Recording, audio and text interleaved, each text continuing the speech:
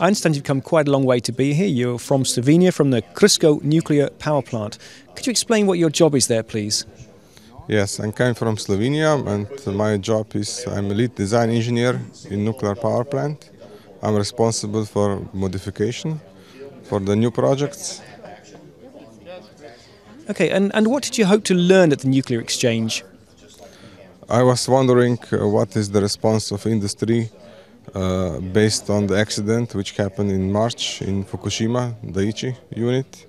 And also I would like to see what will be the new renaissance of the nuclear power plant according to that accident. And what kind of products were you interested in learning about? I was interested about the valves, especially the control valves, which could be replaced or which could be used in the new applications. And final question, have you met any interesting new people here? Yes, I met quite a lot of interesting people, especially from the potential vendors, new vendors, as well as for the existing one.